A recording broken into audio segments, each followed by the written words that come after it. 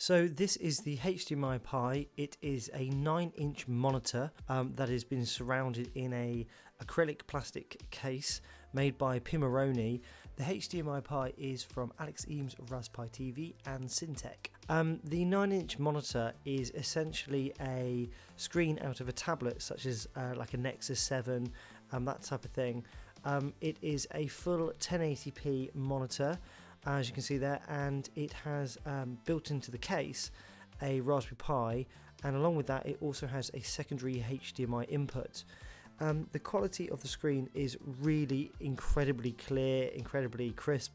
These videos don't do it justice. Unfortunately, as soon as you try and film these types of things, a lot of the frequencies of the actual panels themselves actually show up, which doesn't do it justice. So the first shot there was the Pi behind it booting up, and this second shot here is my laptop that runs at a high 1080p resolution plugged into the side of the HDMIPi, and you can see how clear that is. Now the next thing I've connected into here is my Xbox One, and this is the video game Destiny, which runs at full 1080p 60 frames per second. Now when I was playing this, I was totally able to submerge myself into the game, and found that despite it not being like a full monitor, like a full television, it still was incredibly clear and incredibly playable. On the back of that, you have what you would expect to see on any monitor, which is the ability to switch between sources.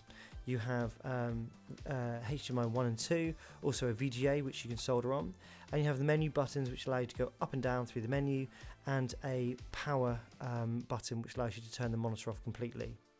Now here is what the menu looks like. It's what you would get in many typical monitors.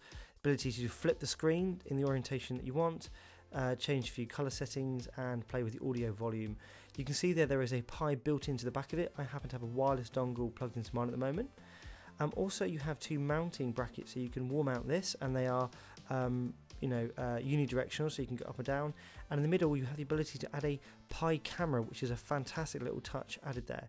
There is your secondary HDMI input, an audio output, a normal power cable, and a barrel power cable. Here is the board that you get with the kit. The whole kit in total comes to anywhere between £75 and about £100, depending on which accessories you've got. I bought mine with the stand there, and all in all, it is a fantastic kit that is really rounded. I cannot overemphasize how clear the screen is.